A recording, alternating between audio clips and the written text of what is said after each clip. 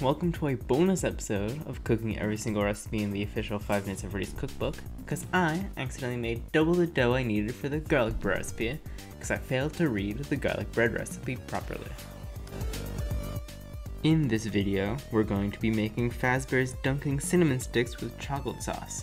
You're going to need Pizzaplex master dough. To find out how to make that, check out my garlic bread video in the description below.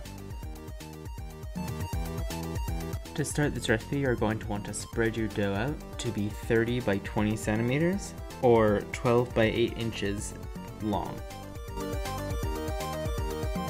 Now you cut the dough horizontally.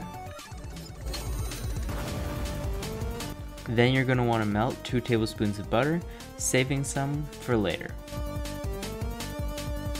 Now you want to make a mixture of 2.5 tablespoons of superfine or caster sugar and a teaspoon of ground cinnamon.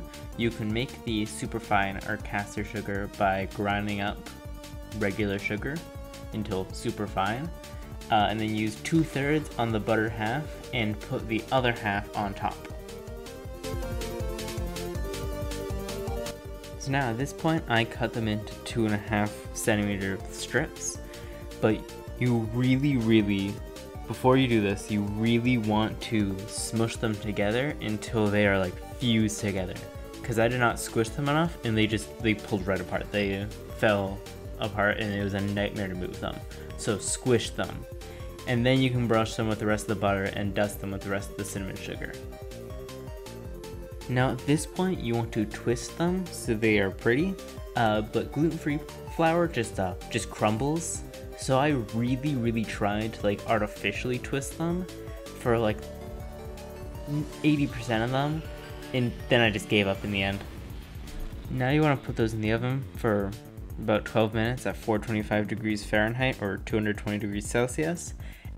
While those are cooking, you can make the chocolate sauce, which needs 1/4 cup bittersweet or dark chocolate, 2 tablespoons of butter, 1/2 cup heavier double cream, and 1 tablespoon of sugar, and just put those in a saucepan over low to medium heat until saucy.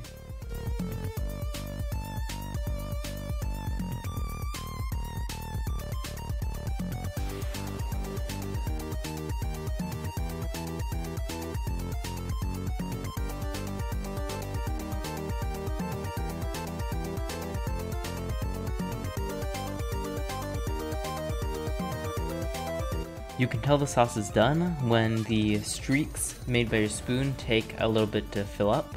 Unfortunately, you don't get to see the final product of my sauce because my phone ran out of space. There you go, cinnamon sticks. They're alright. They got stale incredibly fast, even inside of a container. Not even the chocolate sauce or cinnamon could save them. But other than that, I could definitely see this being very tasty. I unfortunately didn't get that experience, but I did hate them. They had their ups, they had their downs. If I ate them when like immediately came out of the oven and they were gluten filled, I'd probably give them like a 7.5 out of 10. And even though this is a bonus episode, you can still vote for what I make next in the comments below, and don't forget to subscribe. See ya!